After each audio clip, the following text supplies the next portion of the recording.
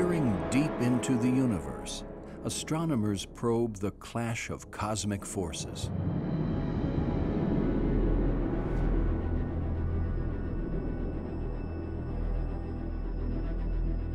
The obliteration of matter and energy.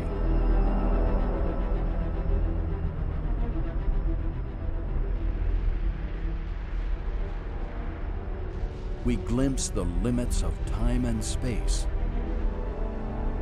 in the strange death of a star.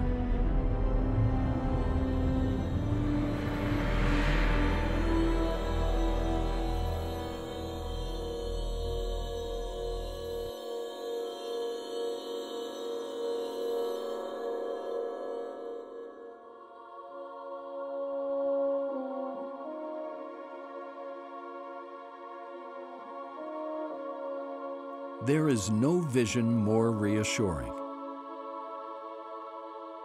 The endless cycles of the sun and the moon. The heavens ceaselessly turning.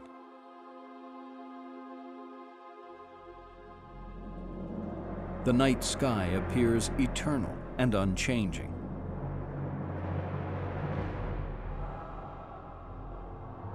Modern astronomy has given us a much different vision of a universe that roils and vents its rage.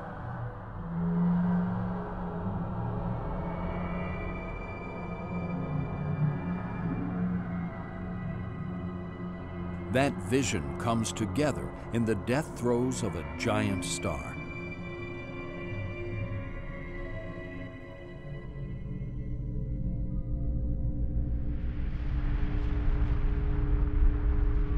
Its surface is a stormy sea of fire. As superheated gas rises and sinks.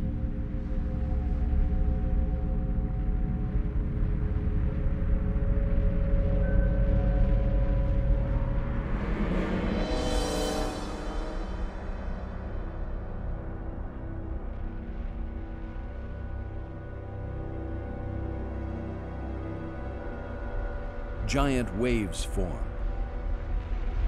Solar tsunamis 1,000 kilometers high.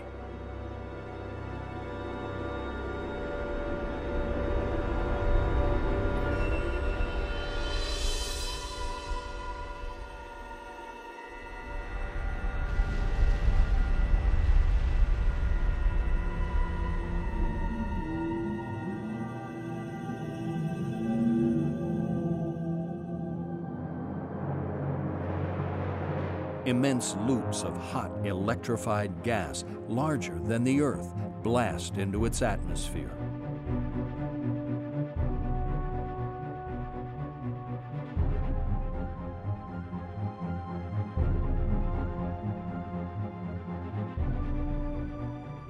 Deep within its core, the star has begun to collapse in on itself.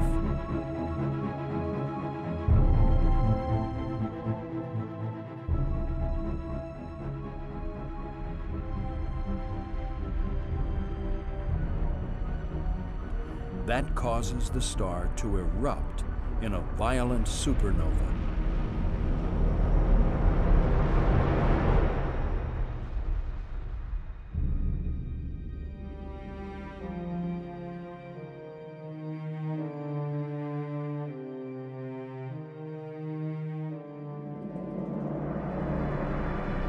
In its wake, the explosion leaves a trail of colorful filaments and luminous, billowing clouds.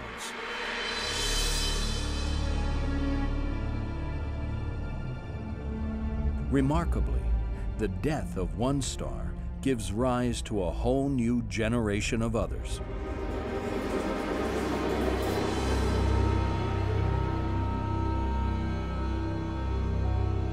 This cycle of death and birth has defined the history of our Milky Way galaxy and that of billions of other galaxies in the universe beyond.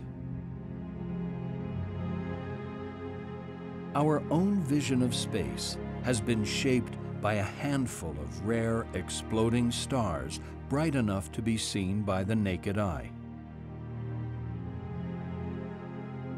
In the year 1054, stargazers in North America spotted a supernova near a crescent moon. The same event was recorded in China, Korea, and the Middle East.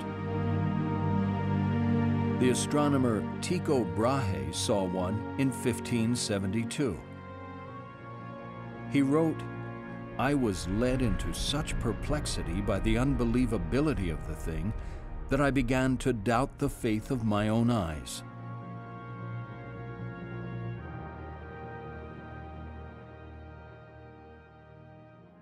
Johannes Kepler recorded the next one in 1604. Galileo used it to make his case for a whole new approach to astronomy, based on the idea that change is a fundamental part of the cosmos.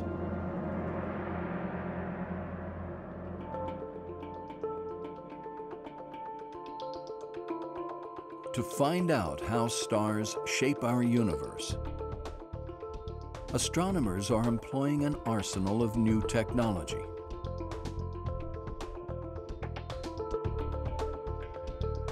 From giant telescopes perched on high mountains to a fleet of instruments in space. When we look through a telescope at the stars, we are seeing the visible light they emit.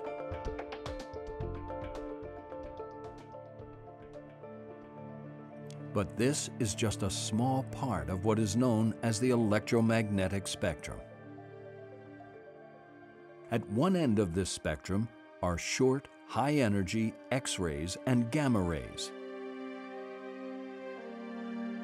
At the other end, long, low-energy radio waves. Huge arrays of radio telescopes are now being used to collect low-energy radio signals emitted by stars far off in the universe.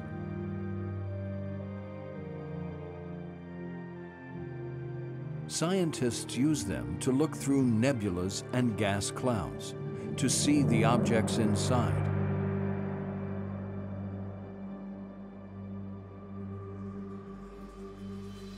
At the other end of the spectrum are ultraviolet, X-rays, and gamma rays.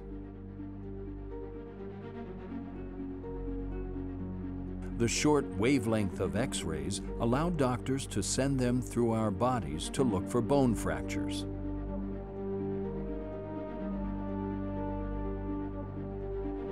Astronomers look for them in space as evidence of the most violent processes in our universe.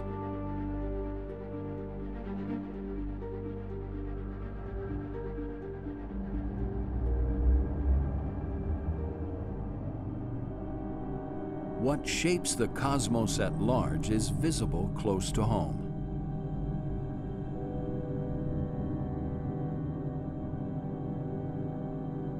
Our Sun is a medium-sized star with a surface temperature of nearly 6,000 degrees Celsius.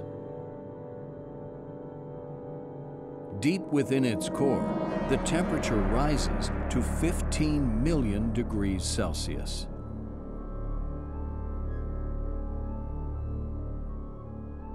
High heat and pressure initiate nuclear fusion reactions that convert hydrogen to helium,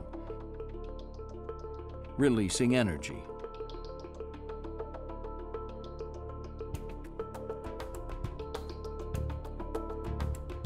The Sun, like all other stars, spends its life fighting gravity.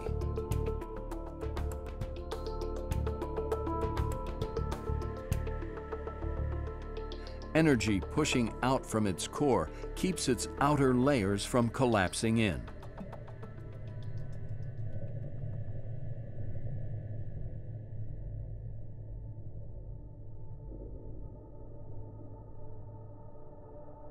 The Sun produces enough energy to hold gravity in check for billions of years.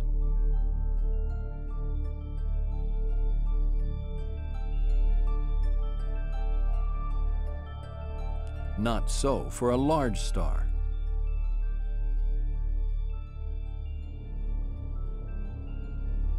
It burns hot and fast, steadily packing its core with heavier and heavier elements.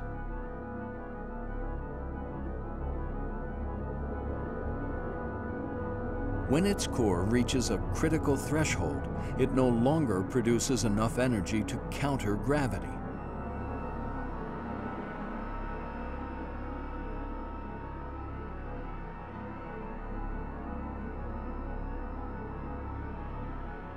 It collapses, then explodes.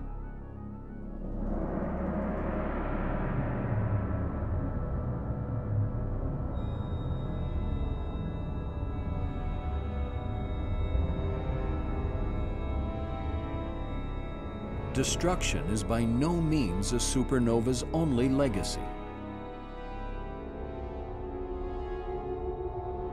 The explosion seeds its environment with carbon, oxygen, iron, and other elements necessary for life as we know it.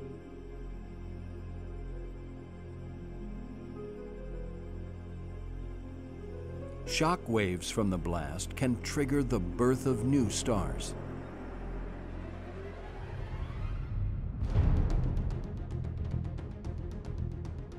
In fact, star hatcheries set in motion by supernovae percolate all around our galaxy.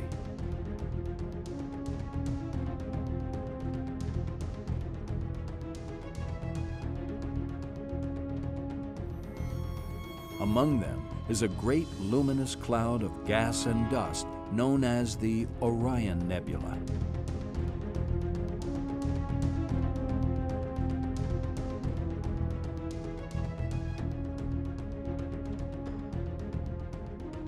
Here, astronomers have pinpointed solar systems in the making.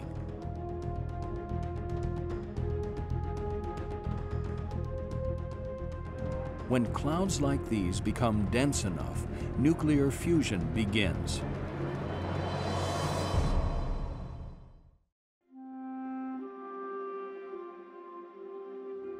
Stars and solar systems are born.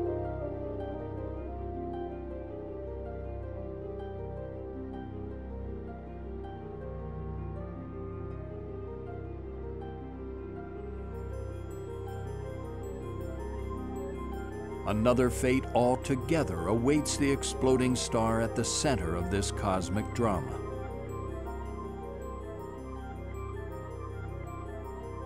In the wake of the blast, its highly compressed core remains intact.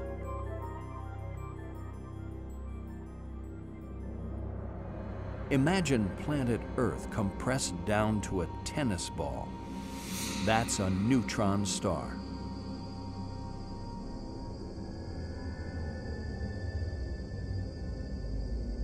Some can spin at incredible speeds, hundreds of times per second.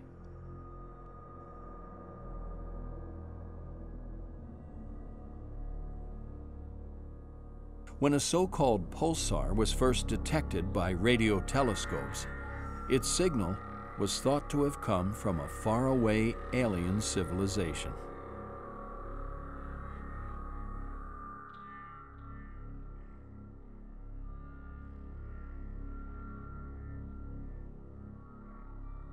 The Crab Nebula is the shell of the same supernova that caught the attention of so many cultures in the year 1054.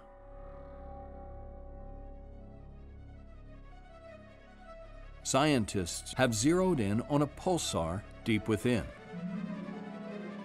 They documented waves of radiation that have etched circular patterns in the surrounding gas. Some dying stars meet a fate that is stranger still. Nature, it seems, has contrived a monster.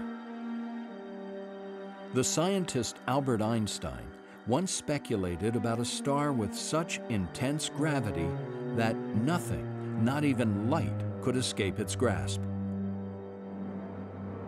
He dismissed this prospect as impossible. What once seemed beyond reason now defines the frontiers of science.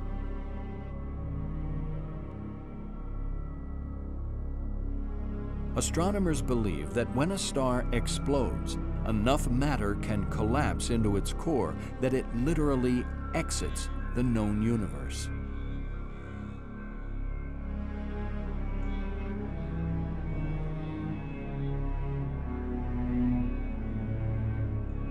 Gravity wins the final battle.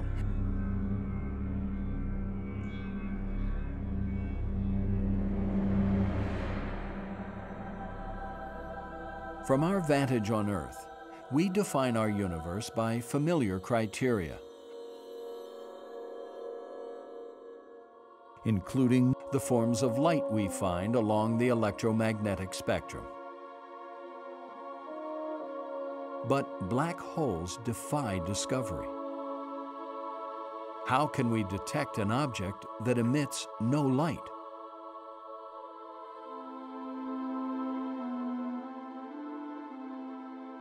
Astronomers spotted the answer in a flash of gamma radiation in the direction of the center of our galaxy.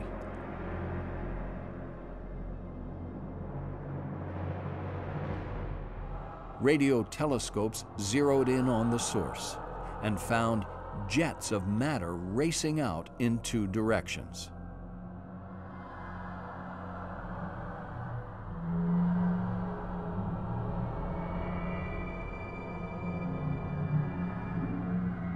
This is what they saw.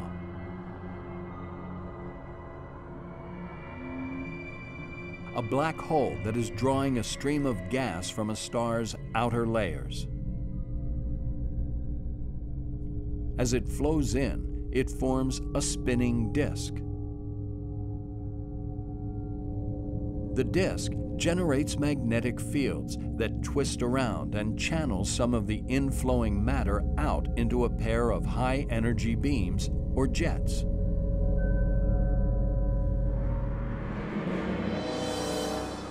Astronomers now know that black holes can pack so much energy into these jets that they accelerate to within a tiny fraction of the speed of light. It turns out that this black hole, known to us as GRO J1655-40, is streaking across space at a speed of 400,000 kilometers per hour, 4 times faster than other stars around it.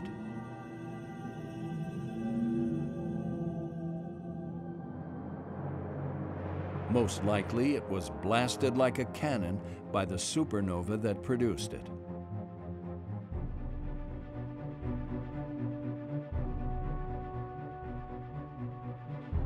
Black holes, with their ability to marshal extreme energies, are more than just curiosities in our universe. There is a breed of large black holes that dates back to the earliest times, when the first generation of stars were being born at a rapid pace.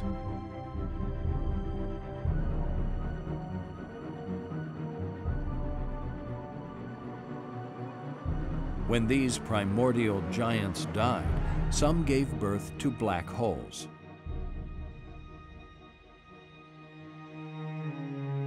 Gravity force-fed these black holes a diet of stars and gas as matter collapsed into the first galaxies, and as small galaxies merged into larger ones.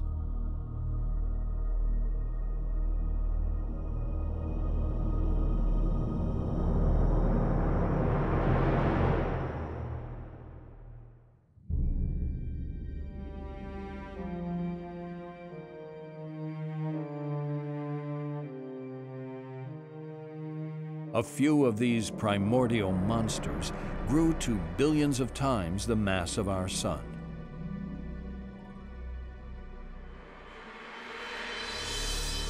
By launching powerful jets, they heated up the regions surrounding their host galaxies. That put a stop to the flow of gas into the central galaxy,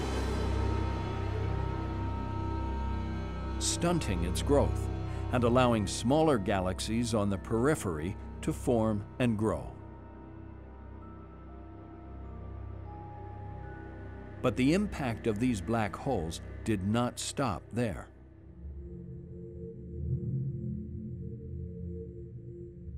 This image from the Chandra X-ray Observatory shows a cluster of galaxies called Hydra A. It's enveloped in immense hot cavities glowing in X-ray light. There is a jet visible in radio waves blasting out of its central galaxy.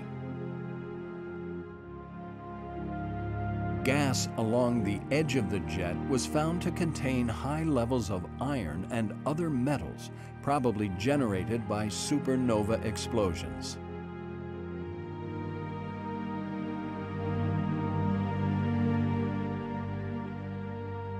By pushing these metals into regions beyond, the black hole seeded more distant galaxies with the elements needed to form stars and solar systems like ours.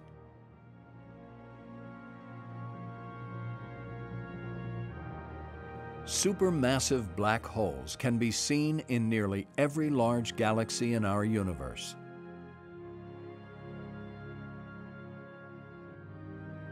We've caught a growing number in the act of powering massive jets.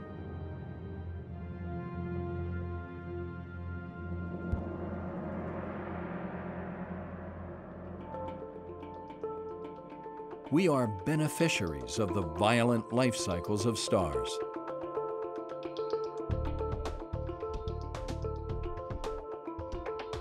And yet, we are separated from them by scales of distance and time beyond anything we experience on Earth.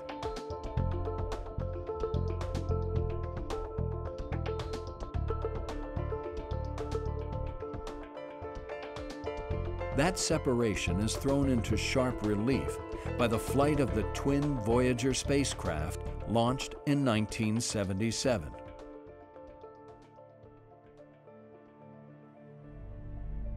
After exploring the outer planets and their moons, these crafts are now plying the outer limits of the solar system. Tens of billions of miles from Earth.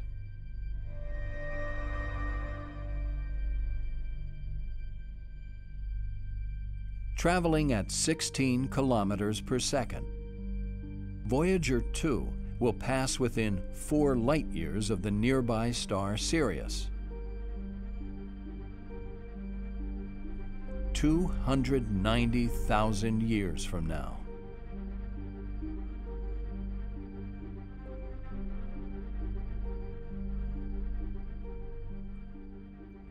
From our tiny corner of the galaxy, we've discovered that stars not only light up the universe, they also seed it with the stuff of life.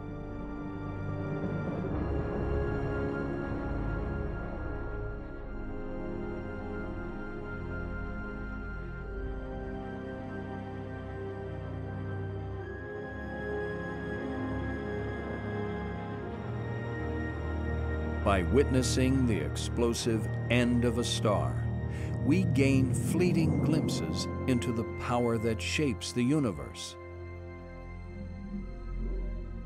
and transforms worlds like our own.